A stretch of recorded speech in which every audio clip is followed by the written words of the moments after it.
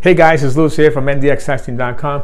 Are you going to have an EMG and you find yourself a little nervous because you do not know what to expect? Well, the first thing you need to know is, what is an EMG? Well, an EMG, it's a nerve and muscle study. And those are the two key words that you need to remember. Now, the nerve examination is done by using electrical impulses on the arms and legs. And also know for your own personal education that all the nerves you have from your shoulders to your fingertips originates from the neck. So the neck is like the fuse box of the upper extremities. Everything originates from there. Likewise too, all the nerves you have from your hips to your toes originates from the lower back. So when the technologist is performing the nerve study, when he does the nerve study on the arms and legs, he gets a lot of information that originates from the neck and lower back. Now, the muscle examination is done completely different. You don't feel any electrical impulses. The physician, either a neurologist or a physiatrist specializing in the field of electrodiagnostic medicine, he takes a needle electrode, pinches the muscle, and records the activity of that muscle. Again, you don't feel any electrical impulses. And if it's good with his hands, then you have nothing to worry about. What I'm going to do is, I'm going to give you guys a quick demonstration so you can see how these studies are performed. And then you're going to see that you're going to feel quite comfortable with the procedure. And if you go to the right place and you have good communication, you'll see that you have nothing to worry about. These tests are not painful. All the technologist should do is use the exact amount of electrical impulses that your body needs for the nerves to react. And the doctor performing the needle examination, if he's good with his hands and if he knows how to study that muscle precisely, then you have nothing to worry about. On the other hand, if you go to the wrong place, then it could be a bit uncomfortable. And the objective of this video is to give you education on how these tests are performed. All right, guys, so here we go. So just to kind of remind you, so when the technician starts the exam, he should start with the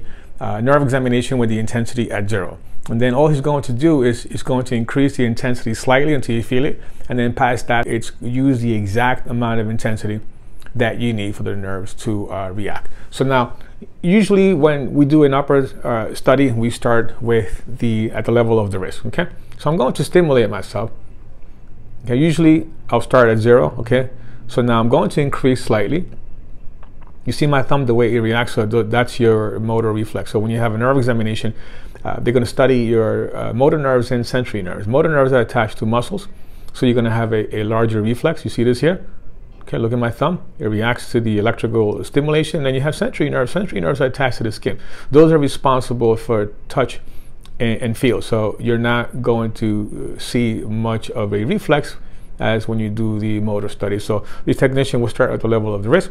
Look at your thumb reaction, doesn't bother me at all. Obviously, look, if I go a little higher, it does bother me. So it's not going to make a difference in the reflex. So the technician should use the exact amount of intensity that your body structure needs for the nerves to react. And it also depends on size. Listen, I am 5'8" and 170 pounds. Obviously, if I was 300 pounds, then I'm going to use a little bit more intensity. So now the technologist will come at the level of the elbow.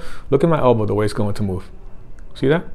That's my motor reflex. So basically, that's where the nerve examination is going to feel like. The technician starts at 0, increases the intensity, and then past that uses the exact amount of intensity that your body needs for the nerves to react. On the other hand, if they start high, then you might feel a little bit uncomfortable because you could be electrically sensitive. So just try to remember, and you're going to have this test with someone else, then tell the technician to start with the intensity at 0. And obviously, if you have a pacemaker, you can't have this test. And if you suffer from seizures, maybe the last 2-3 months, if you had one, then you shouldn't have this test. Now let's look at the needle examination really quick.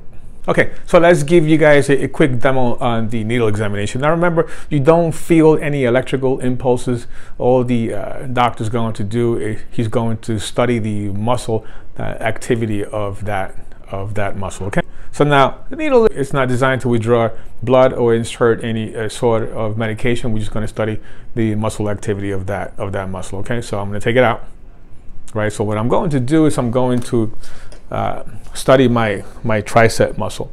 Okay, so the doctor should be really good with his hands. He should be really quick. I'm going to insert it now. Ready? I didn't feel nothing. You see that? If you do it really quick, you have nothing to worry about. The problem, look, it's inside. And you don't have to go that deep either. See that?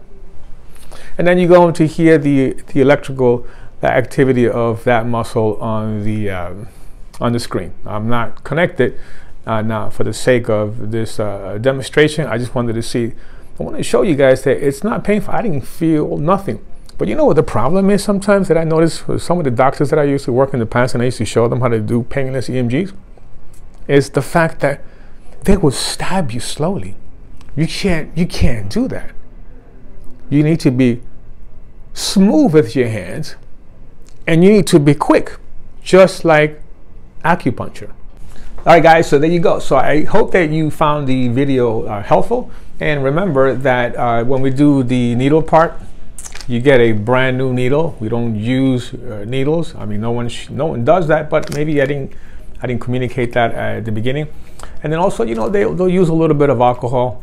I didn't show you that part when I put alcohol on myself.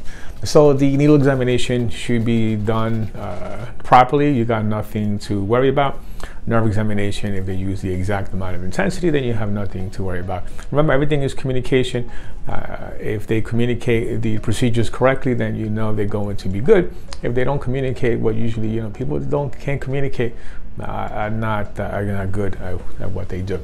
Now also, so we do these exams, these EMGs for patients that got into a car accident, or maybe you got hit by a car, maybe slip and fall in someone's business or personal property, or maybe you got hurt at work, Medicare patients, or if you have out-of-network benefits, then we do these exams as well. We have 3 locations, one in the Bronx, one in Upper West Side, and then one in Midtown. Our Midtown office is one of our newest offices. It's about 6,000 square feet. It's a gorgeous office, and one of the nicest places that I've ever worked in. I've worked in a lot of nice places, but this is really nice. So we also do physical therapy, acupuncture, various treatments. So let's just say you do have a case and you need treatment, then we'll be able to take care of you. If you need an attorney, we work with a network of attorneys, so we can help you maybe find one if that's the case. Anyway, if you need information about treatment and about maybe having an EMG test, then you can check with us. Send us an email